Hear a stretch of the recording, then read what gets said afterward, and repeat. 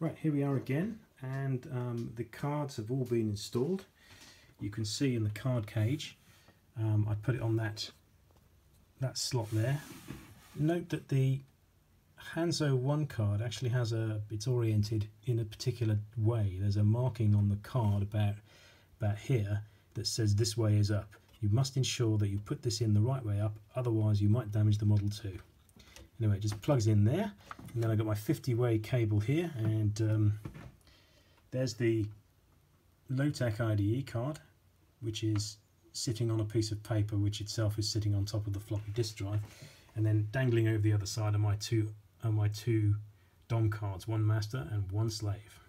So we're going to boot the thing up now, and the first thing you'll notice is that the floppy disk doesn't activate, and that's because I've got one of these HXC floppy drive emulators plugged into it, and that makes it a little bit quicker, a bit easier to transfer in between the PC and the machine. Right. Also, I've got this amber filter on the screen because I happen to like amber displays, and the Model